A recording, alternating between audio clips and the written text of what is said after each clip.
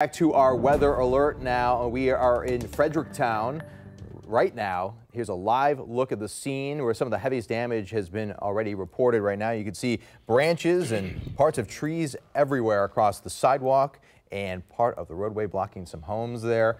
And meteorologist Jeff Booth is in. Jeff, some neighborhoods are seeing this. Yeah. A lot of us saw some rain, heard the thunder. Oh, yeah. It was a busy night. It was a very busy night, and actually we got hit pretty hard out to the east of us, especially out to the northeast too, as that line came through. The good news is it's pretty much cleared the state. So we're good. Yeah, goodbye, exactly. The bad news is don't come back.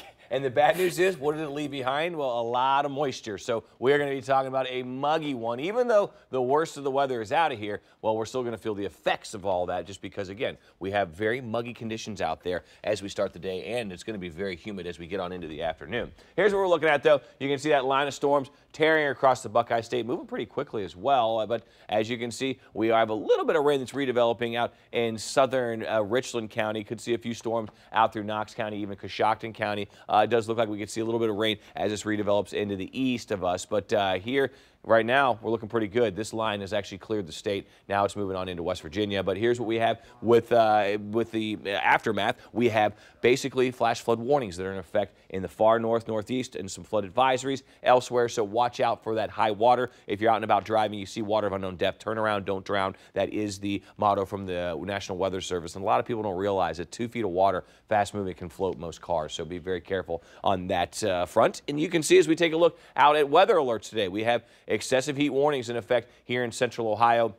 Also, air quality alerts to talk about, too. We've been talking about those as well. And take a look at your upcoming highs. 95 today, 97 tomorrow, 94 on Thursday. So the record today is 94, set back in 1994. If this holds, we will be talking about a record. Record tomorrow is 96, set back in 1895, 125 years ago. If this holds, we'll break that. The record on Thursday is 96. We'll get close. Does not look like we'll quite get there, and that's because we have a little rain rolling in by the end of the day to help cool us off. So that's actually going to be a good thing. We could see a few storms, though, that could be strong with it, but at least we have a cool down on the way by the end of the week. You can see, too, we're talking about temperatures up to 77 by 9, 87 at lunchtime, 89 at 1. We end up with a high, again, 95, which would break a record that did not update. It's going to be hot and muggy with record heat possible, and it looks like your hour-by-hour real field temperature, heat index value, is going to be into the low in the mid-90s by the time we at lunchtime. As we get on into the afternoon, when we are at our hottest, our heat index values are going to be at about 105 to 110,